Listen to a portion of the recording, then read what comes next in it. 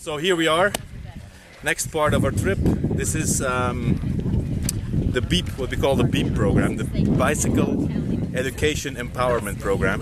And we're going to start off the day by walking about 1 mile on these roads, just to have a feel of what it is that the children have to do every day. Some of the children have to walk 10 kilometers to and from school. So we're going to walk 1 mile, and then afterwards we're going to distribute bikes and do kind of the same thing with the bike. We made it by bike to the school. We cycled about 10 kilometers on unbelievable roads. We experienced what some kids sometimes have to do by foot every day.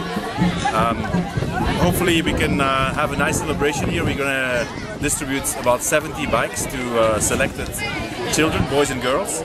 And afterwards we're going to go back to the house of one of the students by bike and update you with some more information. Stay tuned.